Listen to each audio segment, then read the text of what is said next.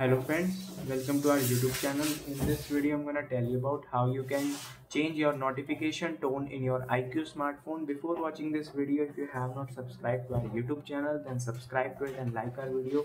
So let's start friends. First you have to open your settings.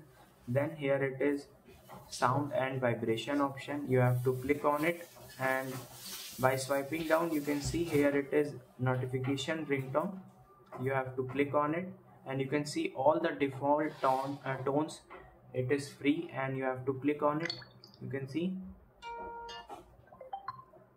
and it is automatically set. And if you have downloaded ringtone notification tone in your IQOO smartphone, then you can apply custom ringtone from here. Just click on custom ringtone and here you have to select it and click on it, apply it, and it will be selected automatically. I hope you like this video. If you like this video, then subscribe to our YouTube channel for more helpful tips and tricks videos. See you next time.